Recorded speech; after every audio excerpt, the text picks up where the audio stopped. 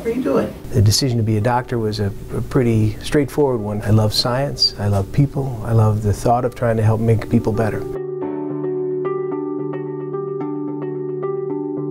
Gene therapy is a method to correct the effect of genetic disorders. We think of it as replacing the missing gene, putting the missing gene back into the tissue that requires it. Because a disorder like Duchenne muscular dystrophy results in progressive deterioration of muscle, we know that families are racing against the clock. Because the number of boys with these kind of mutations are relatively rare.